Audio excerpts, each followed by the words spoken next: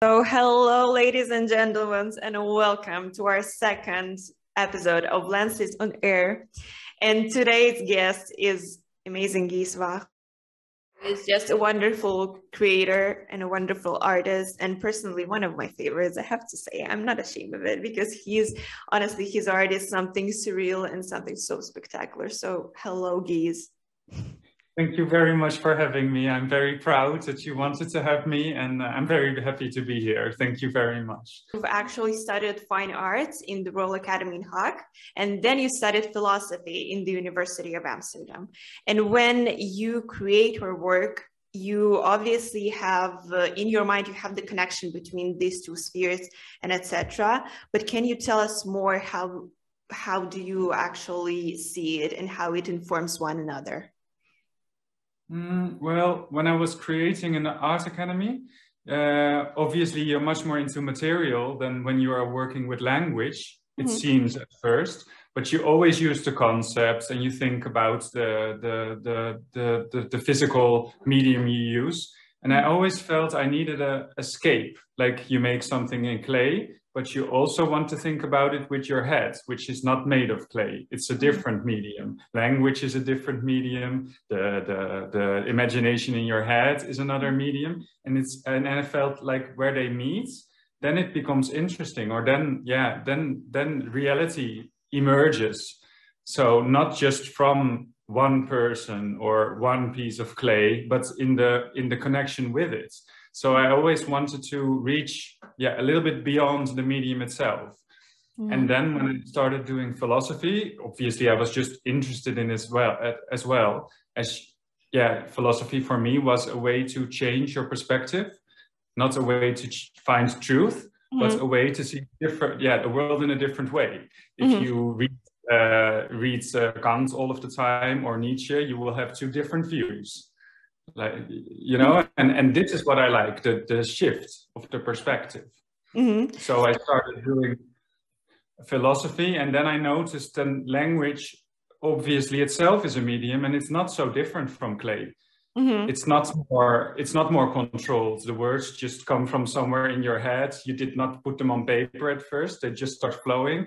And it's also more natural and more mysterious, just like when you make something in paint or clay. So I see, I don't see much difference between them. So for you, it was like a continuation of one another, because I have to say, like, it's not the traditional road, let's say, of continuation, your trip and journey with studies or anything after art, go into philosophy, at least in my opinion. But as you said, I think it just totally broadens your horizon and the way you see the world, because if you didn't like, or if you didn't want to create one specific clay for your entire career, let's say, philosophy obviously opens so many different possibilities and different minds and different opinions that you didn't think of before.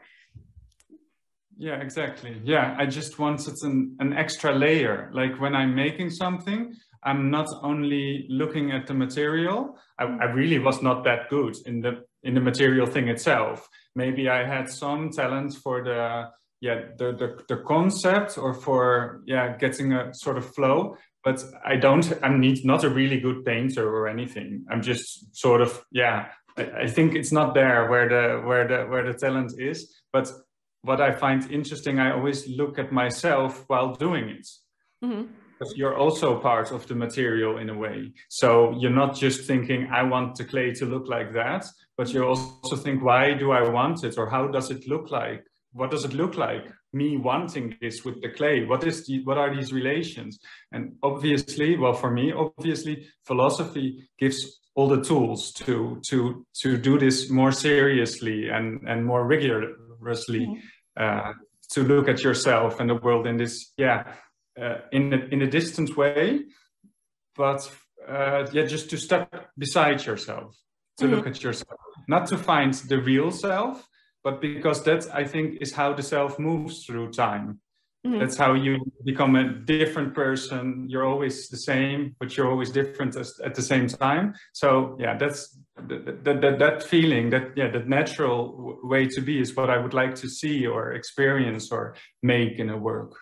Because as you said, it's very important that you are a part of the creation that you create actually. It's like machines connecting up, and it's not that me as the parts I offer are more important than the other parts. Mm-hmm. It's more like finding a choreography between yourself and the world around you or the medium you use. So it's not up to me. It's not like I'm a dictator, I'm going to show what is the best or the most beautiful or what you have to experience as a user. Yeah. But I would rather offer them something maybe a bit more simple where they can find more of themselves in it. Like it doesn't give a single use, but it can give you many ideas, just like poetry maybe would. How did you come up with the creating AiR filters? How did you actually decide that this is what I think I'm gonna do and I'm gonna step into this totally different reality? Tell us more about it. Well, I didn't think about it so much at first, but the thing was, after the Art Academy and philosophy, I was doing exhibitions. I was working together with a collective of people, and we did, we had cool experiences and we did cool things. But in the end, in a collective, it was okay, but to work alone and to find the money for it, and there's all these possibilities in the country where I live, but you have to set your mind through it, and you become like a business person in a way. Like it would inform how your work looks, and you can still be a great artist, I'm sure, but I'm not good at it. I cannot do it, and I don't like it. It changes me. It changes my work. And you have to fit in a group, and this is what I've always had problem with or fighting against. Mm-hmm. And so I started having, making a normal business for myself, but I'm not happy if I cannot do anything creative. And then at the same time, I saw this AR happening, I think on internet. You saw, and I saw, interesting to think about it. I don't completely remember, but I saw the movement of it, and it was new and fresh, and it had something very light and playful, and it had something I used to look for before in video. On the Art Academy, I did a lot with video, so it was already a little bit in the direction, because video is based on time and movement. You don't make a conclusion, but you can also break the conclusion and it can be one video and it's not ruined. You can make something and make it disappear. And so this is what I love about AR, because it brings it to another level, this whole thing. Mm-hmm. Okay, so for you, it was like a next step in creating videos, let's say, in creating your art? Yeah, and also a light outlet. Like I was not making official art anymore. I was just trying to make money with the different things I do, but I wanted to create a space in which I could be creative. And then this new medium felt perfect because it is a new medium I didn't know anything about. So you can start a bit naive, like a child. You can just play with it. You don't have to have all the heavy concepts you were busy with or identities I was believing in the end, or what I should be as an artist, or all this stuff. I just forgot all about it. And started playing. Yes, exactly. And AR is perfect for it. And then I met the whole community I didn't know was there. But then I saw all these people doing it, and I felt all these people, so many of them have like a story where they're a bit different. They're not part of a big group, or they're looking for, it had something, like a goth subculture, or a way to, to escape, make yourself appear a bit different from what normal life looks like. Or so I love this, and I thought this is perfect for me. Look where we are now. You're absolutely like one of the top creators, AR creators that everyone knows and loves. Yeah, I don't know how it got to be like that, and I don't completely believe it, because I think there's so many great ones, and it's some way hard to get noticed. I was amazed in the beginning. That's what I loved about the community, that there were actually people who do notice the new people around. And I don't know how they do it, because there's so many people creating so many great stuff, and the social media lets some of them float more. It makes some of them more clear, and the rest is a bit invisible. And of course I was very invisible too, but because of the community, somehow you do see each other. And when you guys came here, it was helping exactly that. You're making everyone visible. You're also showing the new people who make their first filter in the weeklies, for instance. And it's so, yeah, it's so important and so so beautiful. So yeah, that's what I loved, and that has helped me a lot. Oh, thank you, thank you. And because we've scratched the surface of community, you said that for you it's incredibly important. But do you think that I don't know how to even to say it. I was wondering that how community actually influences your art. But how it directly helps is that if you make something and people, yeah, a filter is used by people. Mm-hmm. It's not, I have an idea, I show my concept. Sometimes it's nice to do, just like making a painting or a drawing. People don't need to put it on their face. You can just look at it, and it can be a post on Instagram, and it can be inspiring. But if you make a filter for people to use, that they start moving and dancing or having fun or whatever they do, then as a creator, it's not your concept which is so important necessarily. It's what the visuals of it do, and you cannot control this on your own. You cannot know it. You cannot know in advance which filters are going to be loved. Like my most simple ones, I was embarrassed to show even to people, but then I did show them, and they're the most popular ones because I am not some scientist who knows what people love best. And I think. No, exactly. And I think in a way, sometimes we do think we know this. Like the big social media, they're investigating and they want to know this because it brings them money. But I think they're often mistaken. Like people like, yeah, like crappy filters or punky filters, which fall apart or which are not perfect. People love this. And this gives me so much, yeah, pleasure and hope, because I don't like the perfect concept, or I don't like the final conclusion or idea. I just like the messiness and chaos of life. And by showing, yeah, I go back to your question, sorry, by showing it to a community, by having friends there or people, yeah, who seriously look at your work and you look at theirs, you can get a feeling for, yeah, how do people respond to this? It's no use making this in your own home and then only showing the final results in your house or to a little group of people. You have to see how it will behave on its own without me. Mm-hmm. So this is why a community, I think, is so important. Mm-hmm. Because the work is in a way so social. How during all of those years, actually the process of creating art changed for you? Because as you said, first of all, it was like physical and etc., but then it was like philosophy, and then it was AR, and how all of it evolved into one each other, like into the routine, into how it changed and all of that. I think what changed is if you start using a new medium, mm-hmm. you sort of begin at zero again.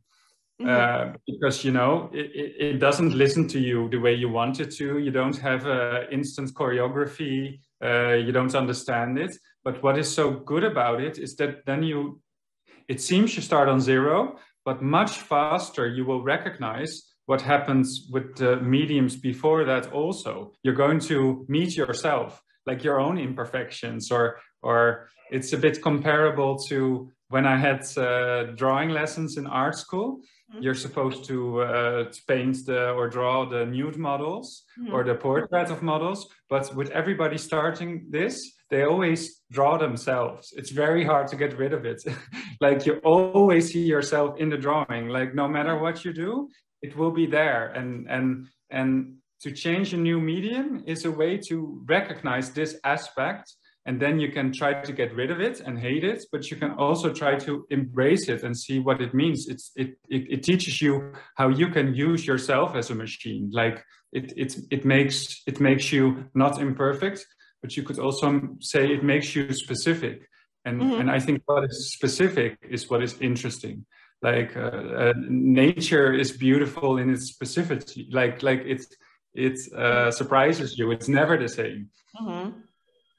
Yeah, so this is why I don't like perfection. And yeah, starting with a new medium, you lose the idea of perfection because obviously you don't own this perfection. Yeah, and you don't know what can be created. You're just beginning it, so you actually have everything possible. It's just for you to, to start actually. Yeah, and you should never be too good at something. I think then if you get too good at something, it gets the baby a bit lazy or you repeat yourself, and it's better to just do something else or not do anything for a while. Or try to break the things you make, or do something different to it. Yeah, because I think that when you're too good at something, you're actually becoming bored of it because you're good at it. So you don't have any wish or desire to develop something or to start something new or to create something new because you're too good at it. So you're basically like, why would I do that again? Exactly. And I think there's a more reason to make something. There's a drive in yourself, and then you forget about it. If it becomes too easy to make things and people think it's beautiful, then of course it's going to make you happy. It feels the best. But yeah, it is not probably why you started making the things. While we're at it, how did you actually come up with your style? Because it's second filter on, we have lots of more to come, but it's absolutely unique. All of those movements, all of the changes that are happening right now at the same very moment with me because of this filter are insane. So how did you actually come up with it? Can you please tell me? And how would you describe it to our audience? I would describe it as creating a mess. Like you start with the AR or with any technology or with paint. I remember starting to make my first painting, and I think many people who paint will recognize this. You start painting and you don't know anything. You just know you start with an empty canvas and you're going to end up with a picture on it.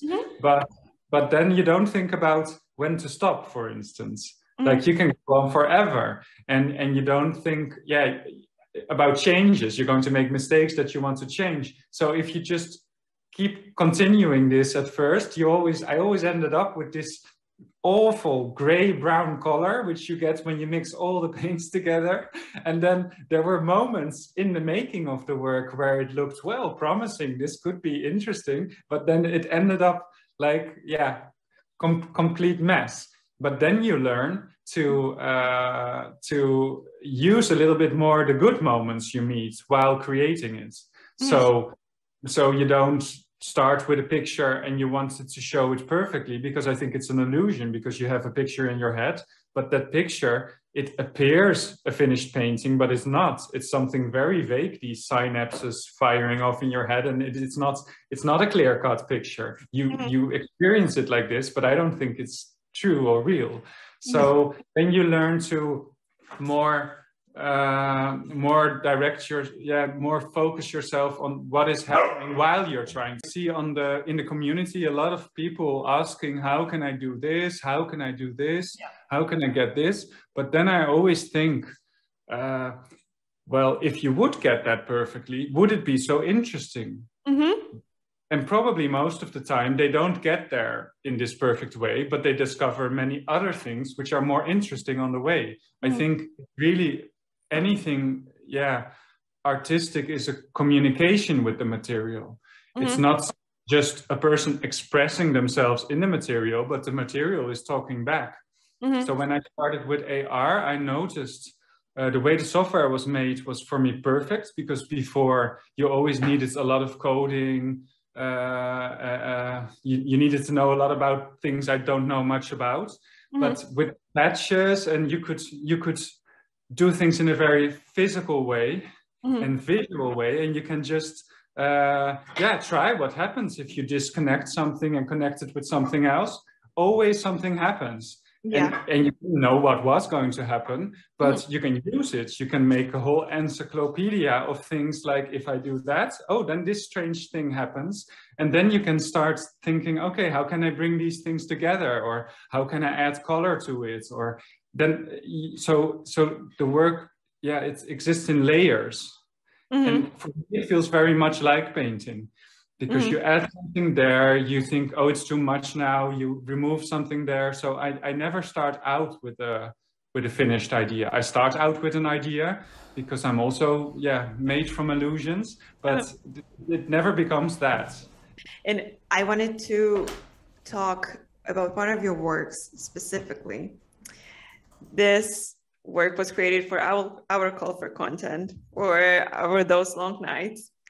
And it's called the Automatist. And you had a whole description and the whole story for it. It was incredibly beautiful. I have the quotes right here. I can read it, but I don't really want to read it because I think that you will talk about it. When you will talk about it, you will just tell everyone your point of vision. So if you could you please tell us more about it and about why did you actually decide to create it? Because I know that it's a very personal one. So first of all, I want to thank you for all the great challenges and prizes, and I really, liked the way it was done, and it was done, with so much attention and love, and different from prizes I knew from years before, or how some things work. It was very, very personal, and I felt like all the works were considered and looked at, and I think that this was really a great time for everyone and to join these things. So thank you. Thank you. You made me blush, honestly. You made me blush. But the work itself, you were asking before, it has to do with this question. You were asking before how you get inspiration or how you create something. And this is how I do it. Like if you don't, like in the night, I make drawings because you can't, when you can't sleep or late in the evening, or when you have a period in which you are not creative, you can sometimes not feel creative for weeks or months, and it's okay. There's nothing wrong with it. You need it, like you need to sleep. You cannot be awake all the time. It's the same thing. So, but then you can still do stuff because you don't create creations on your own. You do it together with the material and the world. So the world has a lot to tell you. And then I make the drawings like automatically. I take acrylic pencils are very good for it, or something that's smooth and flowy. But you get them, you get a big piece of paper, and you just start doing like you're making autographs and little dots, and you start doing crazy things, and you don't even look at it. So you just let yourself go. And you do it very fast. So you put away the paper fast and start a new one, because you really get into it. It's like dancing. So you want to continue to do it, but you will end up with just blackness if you do it on the same paper. So you have to remember to take a new paper every minute, and then keep them.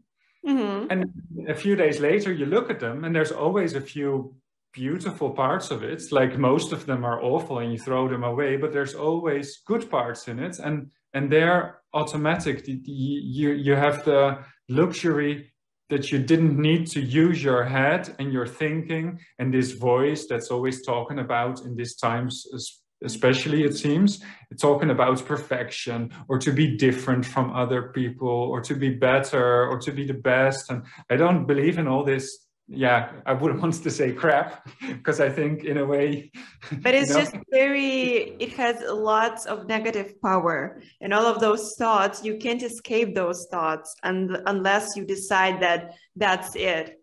And for example, as you say, 5 minutes before sleep, or maybe luckiest people who can get those feelings off for the longer time. For example, I can't, and that's bad. And I think I have to start drawing, as you said. I think it's a very unique experience, and very diving deep. You can dive deep with it. Something that doesn't need judgment, something that makes you relax and doesn't have a reason. Like, I want to make this because I want to make something special. No, it doesn't need these things, because I'm a very insecure person. So I get very insecure about these thoughts. Like, maybe you have people who are very certain of their vision, and they think, I'm good, I can show this and I can do it. But I don't feel this, and I think most of us don't feel this. So while it might work for this type of people, it does not work for most of us. Most of us get these voices, and we feel worse and worse about what we made, and we can't even see it clearly anymore. and it's a shame because, you know, it could have been very different things from the things people who are very certain are making. And we need these things. We need to be proud of our insecurity and to be proud of not knowing what exactly is life. Or this kind of openness is very hard to explain. You cannot explain it in a slogan. You can only explain it in poetry, in movements, not in fixed icons or sentences. So that's why I feel it's so important.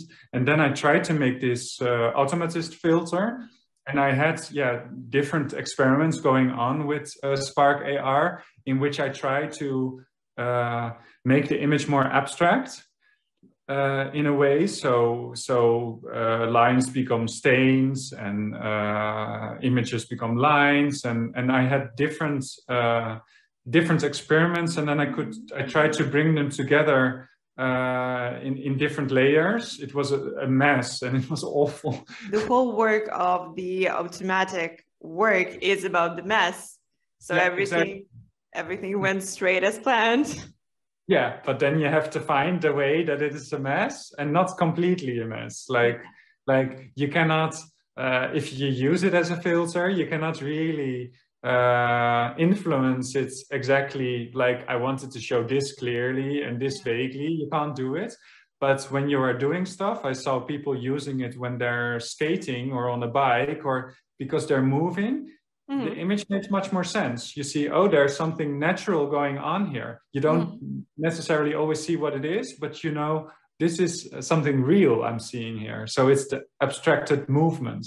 And this is what I try to that's what I wanted to try and make. And you did a great job. Honestly, when we saw it, everyone were like thrilled because it's something so intimate and it's something so ordinary, let's say, but still not ordinary, because not a lot of people talk that they do something like this, because I know that lots of people write before they go to sleep or sing before they go to sleep or do something, as you said, just for themselves, just to unwind after a long day, but not many people talk about this. So when we saw it, we were like, this is it. This is huge. This is amazing because it's so suitable for everyone, but still so personal. It's incredible, honestly. Thank you. I'm very happy to hear this. How do you see actually your future in the AR world? And do you think that basically the whole concept of AR will actually change and the accessibility of it maybe will change as well? The meaning of the medium maybe will change. What do you think about all of it? Oh, that's a very large question. I know. Begin by telling how I started AR because I wanted to play and find a nice way to create again instead of a heavy and boring way. I wanted to just, and so I tried not to think too often, what do I want with this? Because obviously when it was going a bit better and people started liking it, I was thinking, oh, maybe this can also be a job or a career. But then I thought, well, it can be, but only on the side, because this is not why I chose it. And if I start doing it because I feel I have to, because other people make me do it, then I start getting, like, I can also not always join all the challenges because it always also becomes a little bit like as if somebody else is asking something. And I try to say no, because I try to be close to my own feeling why I want to do it. So now I'm happy. I feel I can express myself in it, and I feel I have a style or a language I can use more freely as in the beginning. And I think I don't want to spoil it, and I don't need to know where it goes. But I'm thinking how I like to position it, because AR is growing up. It's becoming very serious. There's a lot of brands working with it, and this is exciting, and people doing very exciting things in it. But it's not me. So I want to position myself. Well, not on the other side of it, because I'm not against it. It's obvious that it will happen, but I want to be I want there to also be artists who work in AR, not just not the designers, but artists or poets or people like I see many in the Spark AR group, like many people who just search ways to express themselves, their experiences in the world, how it is today. And I think that's very important to keep fighting for this part. So I'm imagining there will we can make ways for a new kind of context for art to exist. And so art will be. So you would like to stay as an artist. You don't want it to be your full-time job or anything. You just want to stay. Okay, you just want to stay an artist in the art world.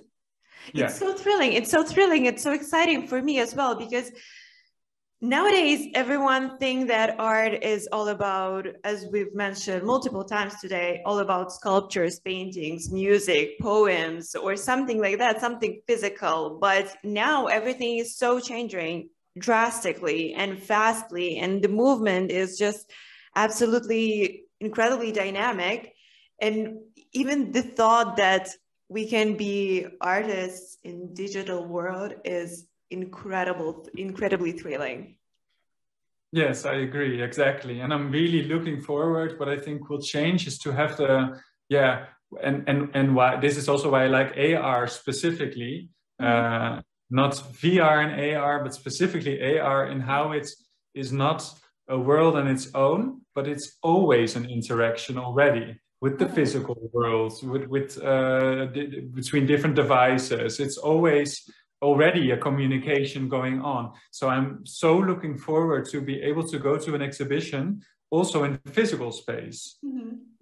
And there will be AR works there, or ways to change. Like I think we will get better technology still to make the digital appear, not just on screens, but through glasses. But in the end, hopefully we don't need all these things anymore, and it can be even more joined up together. So this is super exciting, because then it feels like the medium became so fluid. I think then it becomes a language. We never think of language as a medium like clay, because language became so perfect, so ethereal, so ghostly, or in a way you can't grab it, because it grabs you. You know, it decides for you almost what you're going to say. And I think AR, and it will become a visual language in this way, I think. I have a question in my hand, because nowadays a lot of people think about the language, as you said, as something that we can say, or maybe the body language also counts as part of it. But you mentioned the digital language, the art language. How do you see it? How it will translate to another people, just by the works that artists will create, or there will be something else? Well, I think it's a bit difficult to explain, but when I studied philosophy, my favorite field in philosophy is philosophy of language. Because you can invent any perspective, anything, but it's always, in the case of philosophy, based on language. So, you know, you have to, just like Giotto, you have to look at what is the thing you're using. It's also finite. It cannot do anything. And how does it do the thing it does? Do I really have the control over it that I think I do, for instance? So this is why I find language so inspiring. It's also a rhythm. The way I'm now thinking of words, and where they come from, I don't know. Sometimes I find them. Sometimes you're a bit like, I don't know. I don't know how that works. And where these words come from, it's probably influenced also by the day. It's influenced by the culture I'm from. It's influenced by who my parents were and how they were talking. And it's like language for me is this, we can see as if it is a thing, but it's actually a knot of all these things coming together, because it's just sounds, it's just rhythms and sounds and nothing more. And this is why I call many things a language, because if you look at it in this way, that it's so abstract that you can use it in so many cases because it's so abstracted from them. Like the word apple has nothing to do with an apple. That's why your language is useful. But that's how we use visuals also, and how so they are functioning in the same way. Mm-hmm. I think you're gonna like this, because every day, well, maybe not every day, but very oftenly, I ask myself the question, who actually invented this word?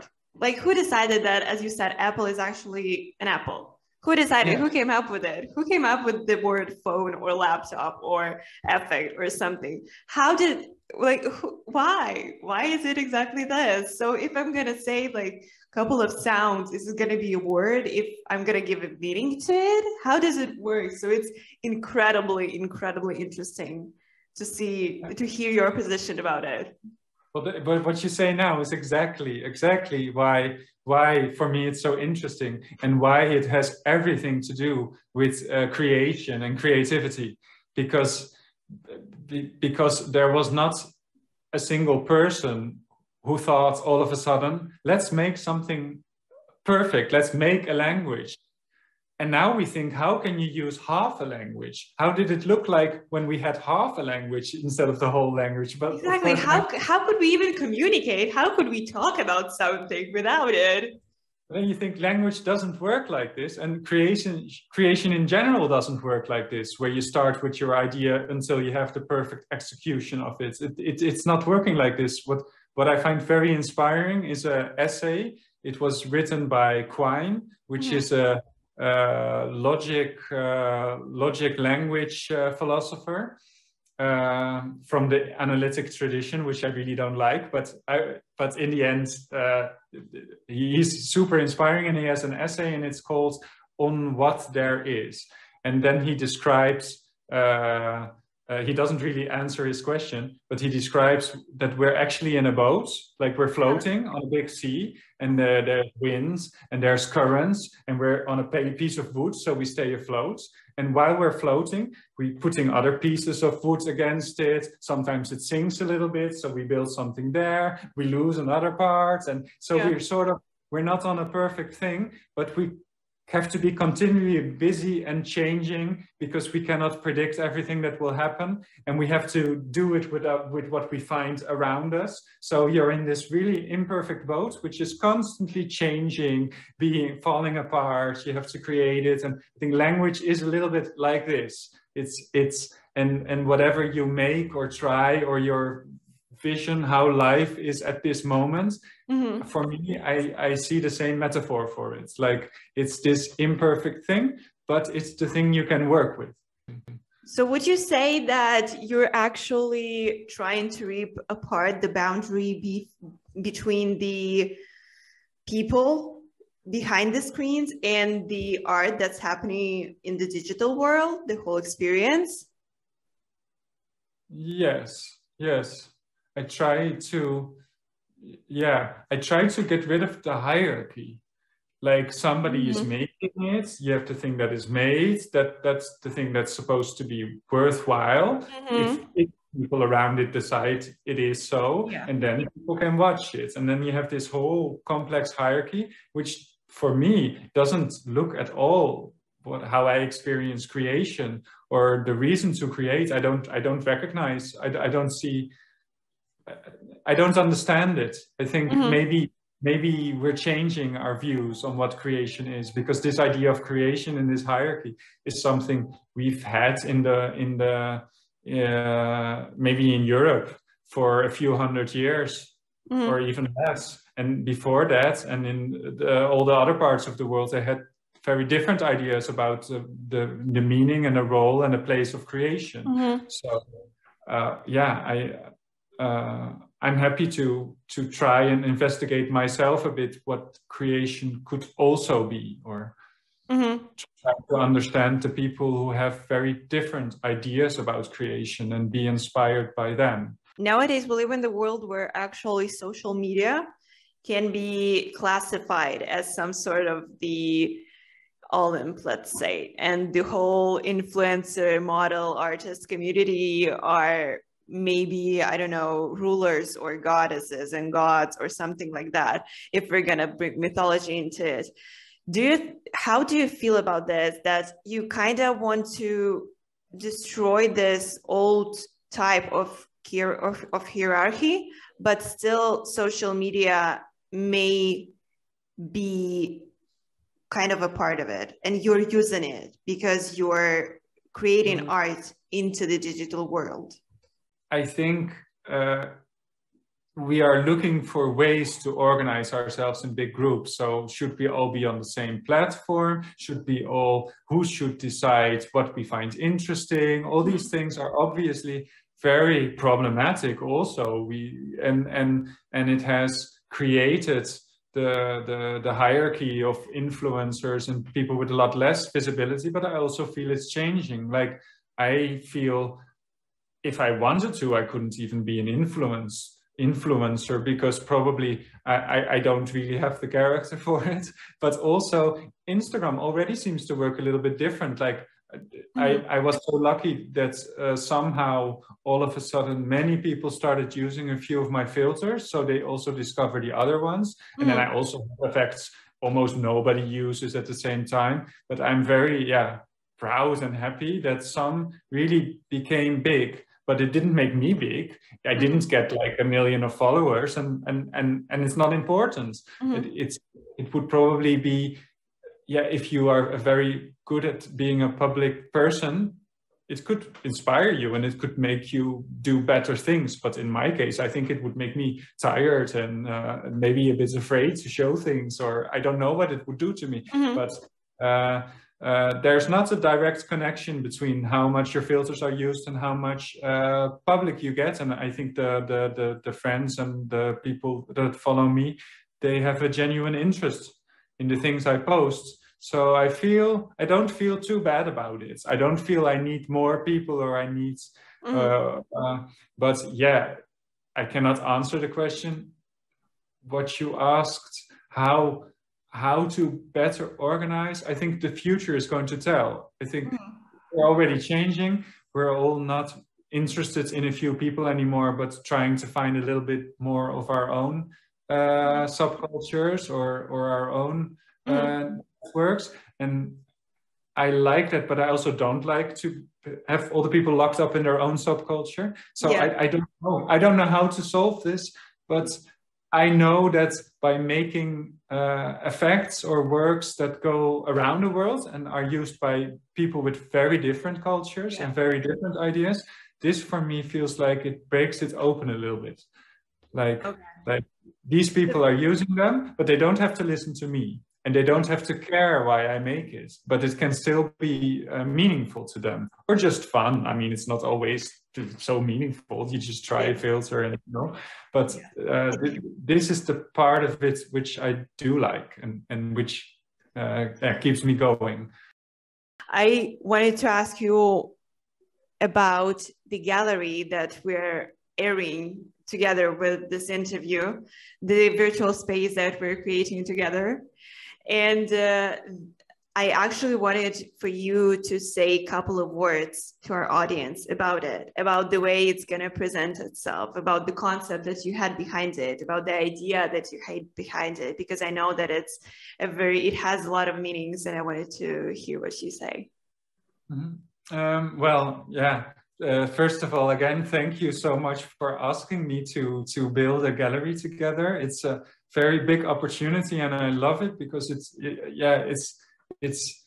because I don't try to make works only to make money, but I try to make works out of artistic reasons. This is a very big opportunity for me, like to be able to show it in this way. It's an honor for us as well. So thank you. And then when you ask, I think, how to do it, because of course the virtual world is still new, and the virtual spaces and the way they look. And I thought, how can I show the movements which I try to have in my works? How can I have that in the space? Because I'm not a perfect 3D designer, but your people are good at it and help me a lot.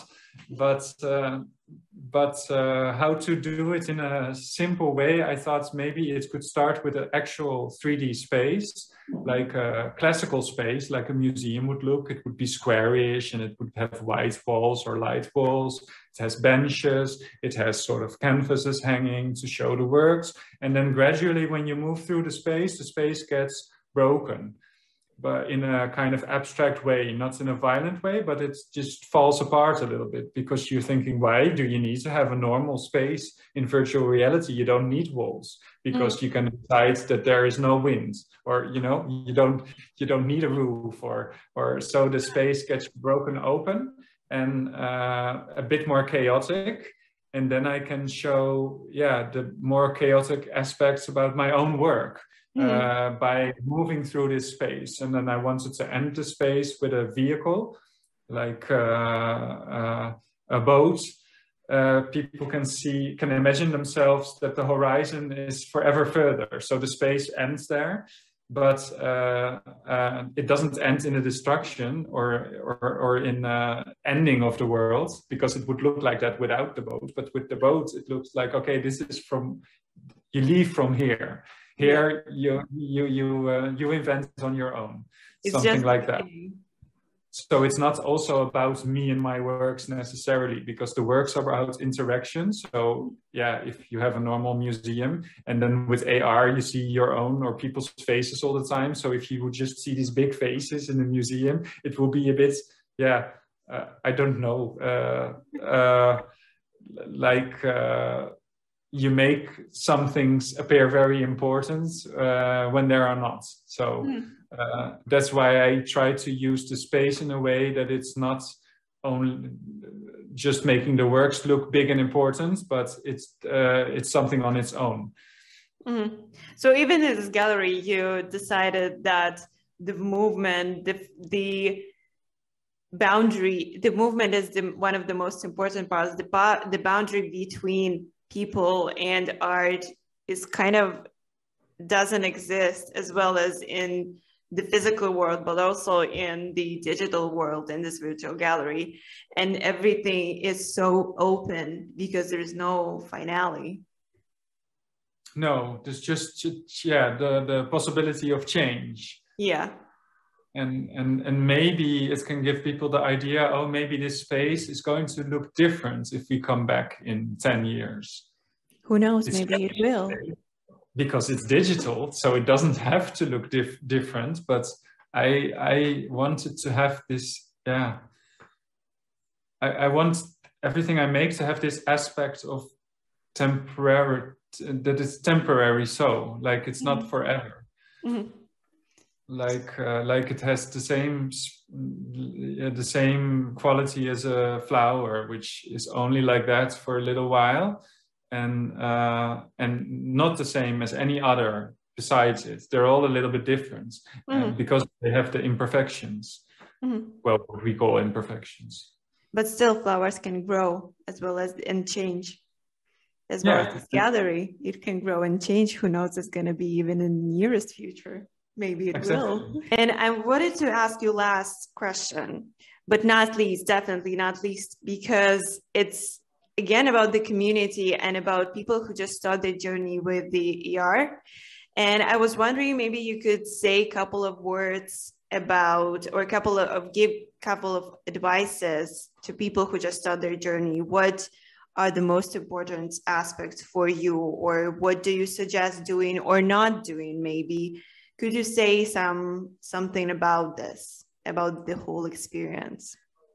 Yeah, it's a bit contrary probably, but of course I see all the questions always asked, and people ask often to each other, how do you get a style and things like this? And I think the only answer is not trying these things so much. The only answer is to be slow. Like, you have to work a lot. It's always best to work a lot, but you have to experiment and not work towards a goal, but just play.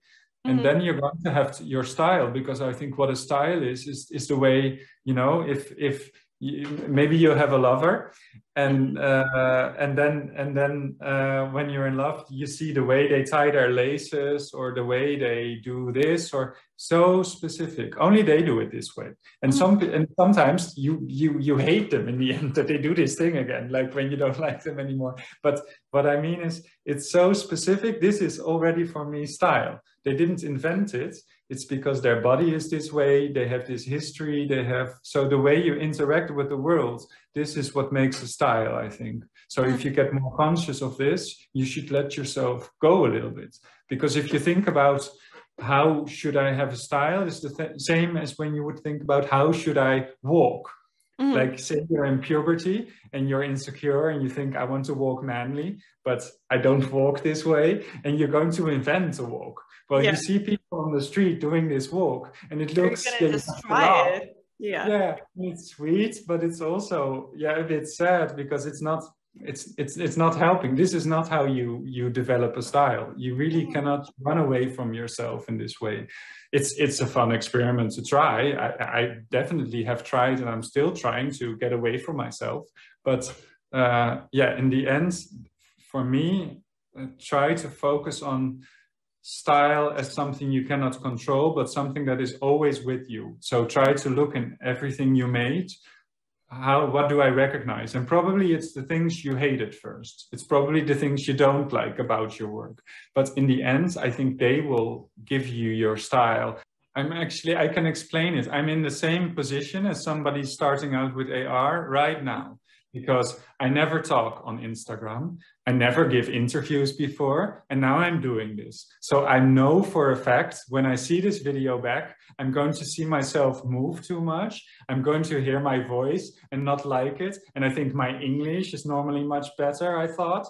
And I'm going to see all these things. But then if I keep making videos in which I talk, then the imperfections in my English and in my voice and in my movements, they can morph. They can become something maybe nicer, which I can like too. Honestly, I still don't believe you that it's the first interview. I'm incredibly grateful that I'm your first with this talk, but since I wanted to say I want to thank you very much for it, for agreeing to be a part of this, for talking to me, for taking your time, for listening to my questions, for answering with such deep answers. I'm sorry, you see, it's kind of not my first interview, but still there were a couple of mistakes made, but still it's gonna be okay. And this is the main advice. Practice. We are young, so I'm happy there were mistakes.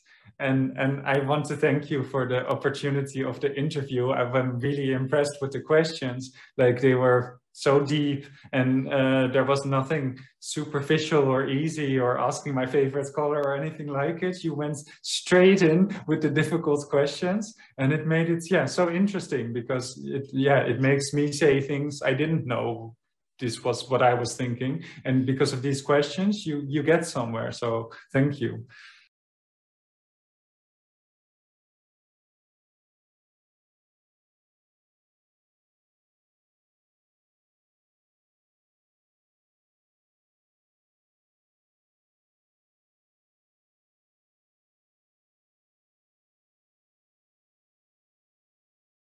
Wants to be a part of it as well. That's totally my normal. biggest supporter, but now he wants to be a part of it. Yes. Oh, well, I'm not against it. I'm definitely not against. This cutie can be with us for the whole eternity.